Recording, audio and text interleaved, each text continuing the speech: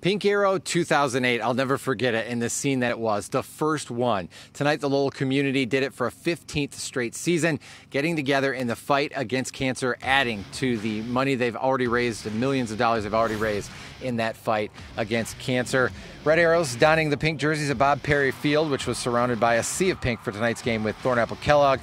And they're up 28-0 at the half, 5 minutes into the third. Aiden Fitzpatrick with the interception, and he's going the other way for 6. Lowell would take a 42-0 lead in this game. TK would keep fighting. A little bit later, it's quarterback Grant Middleton keeps the ball, scores the touchdown for the Trojans. But Lowell too much on this night with the pink pride behind them. Ethan Krieger gonna push his way into the end zone.